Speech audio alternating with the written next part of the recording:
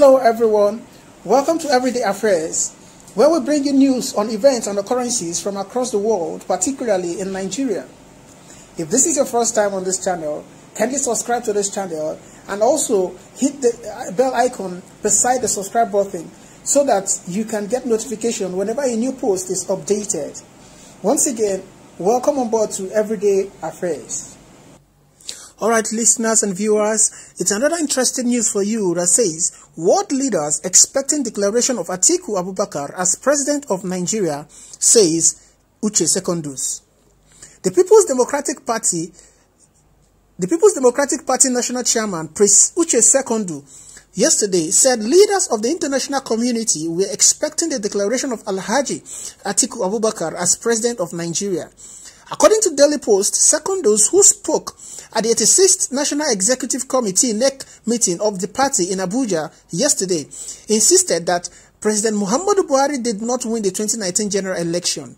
He said, the European Union Election Observer Group, the American-based National Democratic Institute, and the International Republican Institute, IRI, have confirmed the feeling of Nigerians that the election that produced President Muhammadu Buhari was marred by rampant irregularities and therefore fell below credibility standard. The report also lampooned the roles of security agencies during the election and noted that the performances of security operatives during the election fell far below the acceptable international best practice.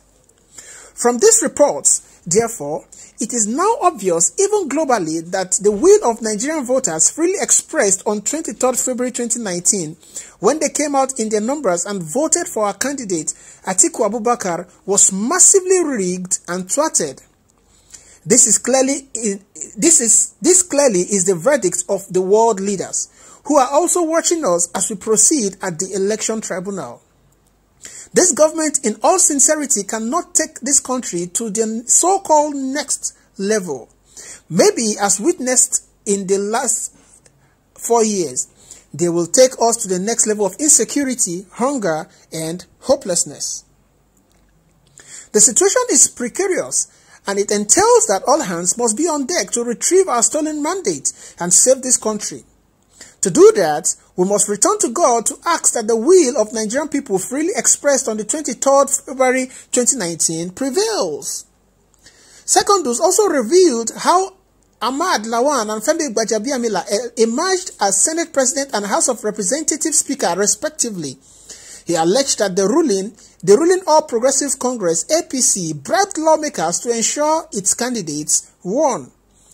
The national chairman said, while the executive arm was having their wish in the 9th National Assembly, PDP, as the main opposition party, was very uncomfortable that the level of alleged corruption that preceded the emergence of the leadership is capable of undermining the desired robust legislative activities. Secondus said, having purchased the leadership of the parliament, we expect the cabal to now fully take over and dictate the show at the legislature. We have even seen the first sign of what is to come when the APC group in the Senate killed a motion to debate the June 12th speech of the imperial president.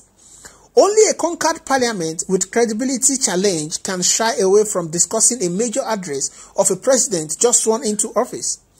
But that is a sign of what is to come when choosing legislative leadership is heavily monetized by a regime that claims to be fighting corruption. The bazaar that took place during the election of the National Assembly leaders clearly gives a picture of the anti-corruption status and how the APC has become home for looters. Just last week, Nigerians witnessed how some corruption charges involving APC chieftains were withdrawn from the EFCC and handed over to the Attorney General for final dropping.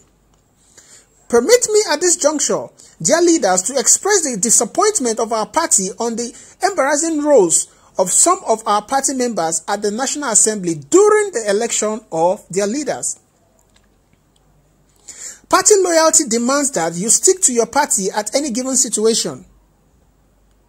When personal interests clash with party interests, personal should drop into that of the party. That's what real Democrats are expected to do. Meanwhile, ahead of the November 16 governorship elections in Kogi State and Bayelsa States, the PDP has pegged the cost of its nomination forms at 20 million. The form, which sold for 5 million during the 2019 general election, will not cost more given what the party described as the rising cost of printing and logistics. The decision was taken at the 86th Emergency National Executive Council NEC meeting of the People's Democratic Party (PDP), which held at the party's National Secretariat, Abuja, yesterday. Now, dear viewers and listeners, come to think of this. The Election Petition Tribunal are actually sitting on this particular case.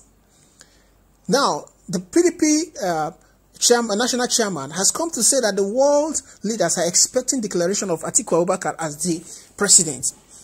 It is true that the 2019 general election were marred by several irregularities, as has been reported by the European Union election observers and so many other groups.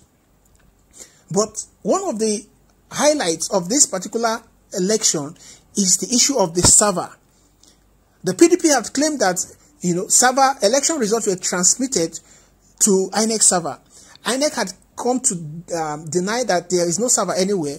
Then again, they came to say that, election results, or server was used at elections that preceded the 2019 general elections.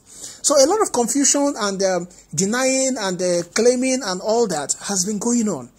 What do we think is going on in the country? What is happening to Nigeria? Why are the leaders so bent on, giving Nigeria issues that ought not to be? I would like your suggestions and input on this particular story. Kindly drop your comments at the comment section. Thank you and you're welcome.